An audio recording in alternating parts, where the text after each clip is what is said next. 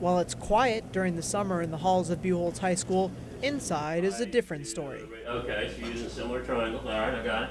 After winning the state math competition, close to 50 students will soon head out to Sacramento for the national math competition. And while they will go up against America's top number crunchers, a coach of the math team, Will Frazier, definitely knows the motto, practice pays. 17 camp dates, about almost 4 hours per date, so it's almost 70 hours. They have over 50 hours of homework. We do team practice, we do individual ciphering practice.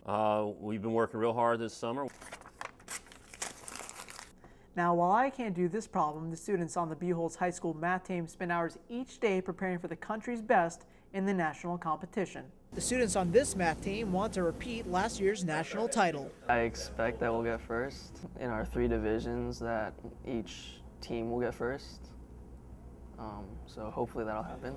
The expectations are always really high. We just strive for the best, and I think we're going to win, but there's always a possibility that something might happen. Despite Buchholz's recent math success, Frazier is making sure to keep the team ship headed in the right direction. We try to keep them on edge. Just push.